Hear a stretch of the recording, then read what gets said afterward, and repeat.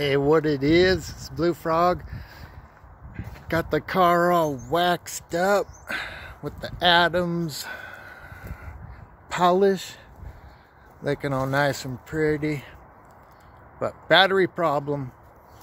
So just like last year, you know, you let it sit over winter and wouldn't start. Tried with my jumper box, it wouldn't start yesterday. Recharged the jumper box, tried it again this morning, it started up, but it was acting really weird, man. It was like, it started going at like a high idle, like 2 grand, and then it was going like from high to low, like it was like wow, like doing some weird shit, you know. And when I was looking at the instrument, the instrument cluster deal, there was like a red light up here, and then it said traction control was off.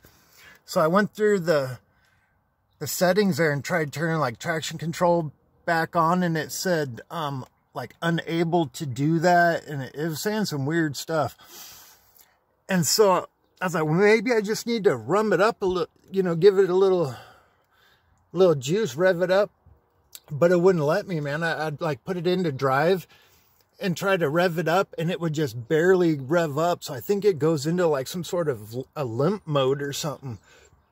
So it's like, shit, you wouldn't even be able to drive it around to try and, you know, get it charged up. But when I checked on the battery setting, you know, on the infotainment screen, it said 14.2, which I would assume mean it's the alternator is working fine, but the battery just wasn't taking the charge. And then I let it go for a while, and then I turned it off and then tried starting it back up, see if it would reset itself or whatever, you know, and start working normal. And it didn't have enough juice to even start itself back up. So dead battery. Luckily enough, I was able to pop the trunk because the battery's in the back. The door had enough juice, so it was able to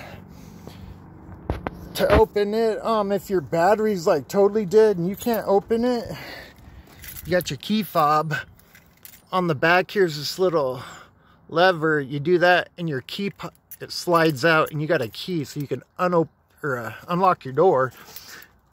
But if you didn't have any power to the trunk, there's no key spot back there, so you'd have to, you know, get back there, fold your seats forward, climb back in there, and try releasing the hatch from the inside, and that would suck.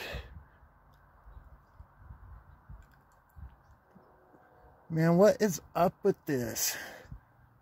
Bro, look at that.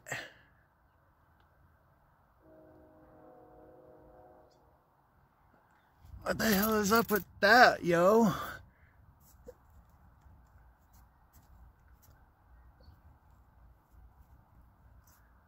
Man, Dodge, you need to be putting some better quality product in your car, bro. Like, this car's got 3,000 miles on it.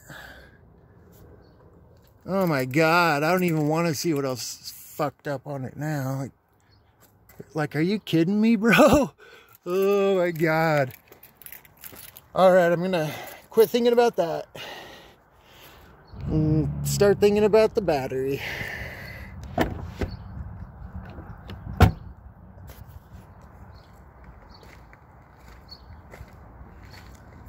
So for battery, you fold open, you know, you fold this open. The back here, you got your flat little compressor deal, which I've never used.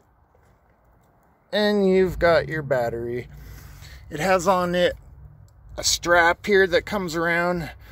It's like a normal strap system. You just push on here and pull on it, and it'll loosen it up so you can get your battery out. And it's a 10 millimeter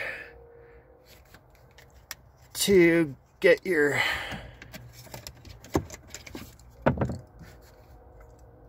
get your connections off the 10 millimeter, and then it's also a 10 millimeter down there for your battery holder bracket.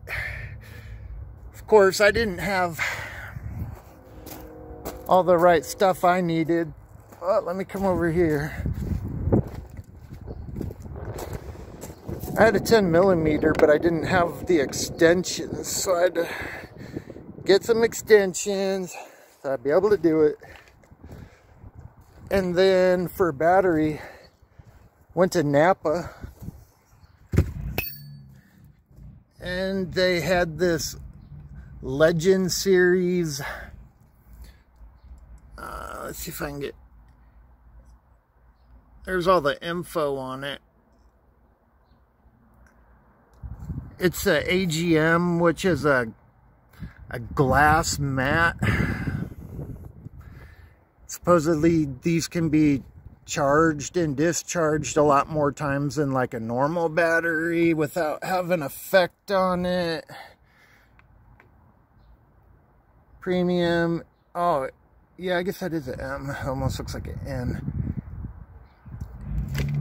This one has a 3-year warranty. They had a couple other versions you could get that were cheaper, but dude, if you're gonna put money into a battery, you better, you know, it's worth spending an extra $50 if it lasts a couple years longer.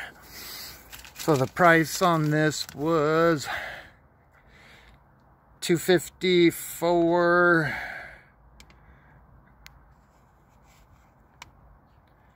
and $18 core charge, which you get back plus tax.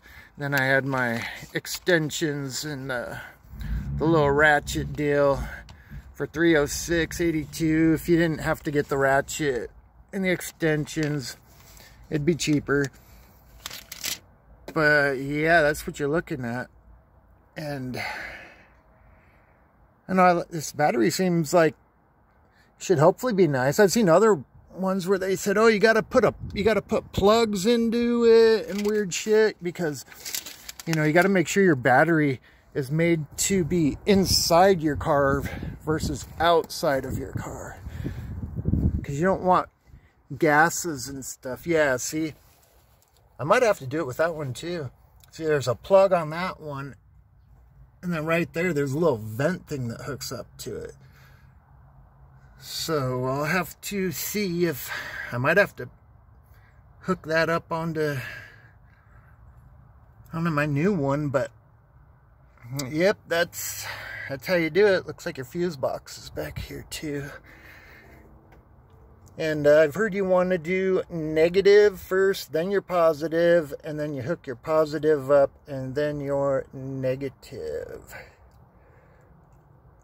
I hope this help somebody, because I know I have to do some research in order to try figuring out how to do this without blowing my car up. But hit me up. Peace.